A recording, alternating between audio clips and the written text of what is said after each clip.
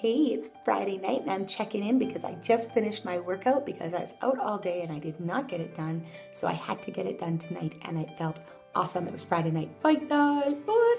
And I fought and I pushed and I didn't beat last week's max up time. I think it's because I'm working out at night because I don't like to work out at night. I do better during the day or in the morning.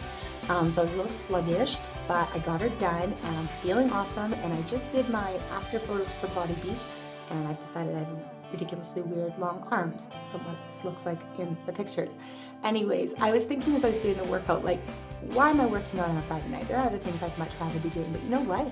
It's because I'm in this accountability group and we're all on the same schedule and I don't want to fall behind. I want to be on the same day as these people and I want to do the workout according to the schedule, not have to double up tomorrow. There is so much to be said for the way that Beachbody lays it out for you. They make it so easy. So I got her done.